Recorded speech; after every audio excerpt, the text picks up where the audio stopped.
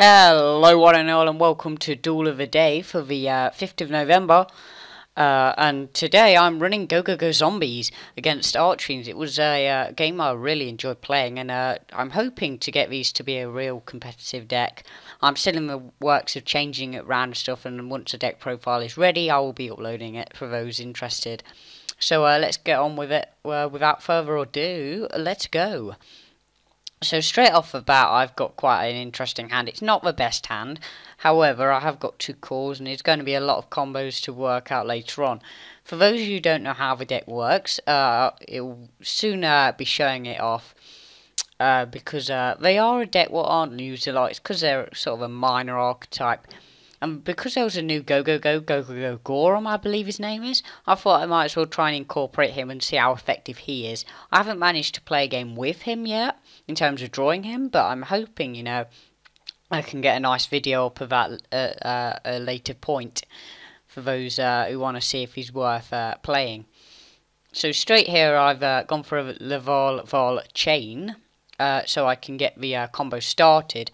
It requires a Gogogo Ghost and a Gogogo Golem, even in the grave at least, so I can start doing it. And I'm going to show off it here, because even though I'm MST, I might as well show off his effect, because it's going to let me have a free monster. So basically, when he's special summoned, I can special summon a Gogogo from my grave, obviously the target being Golem, making for a really interesting combo in terms of quick fours. I've put star drawing in here as a way of keeping some draw power going within the deck, because it can tend to suffer from a lack of draw power, even though it doesn't need it too much, because it's got these nice graveyard effects. Like Mizuki's going to be able to pull off the effect of Gogogo's Ghost as well, so there's another way you can pull it off.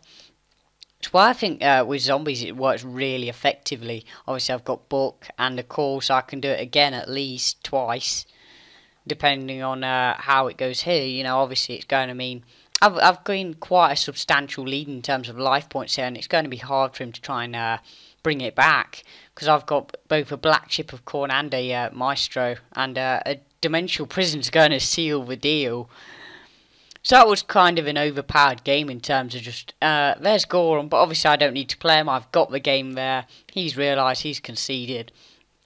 And that is it. So let's just go over him before I end the video, because I might as well. So it's when it's summoned, change its battle position. When this card on the field is destroyed and sent to the graveyard, send one Gogogo monster from your deck to the graveyard.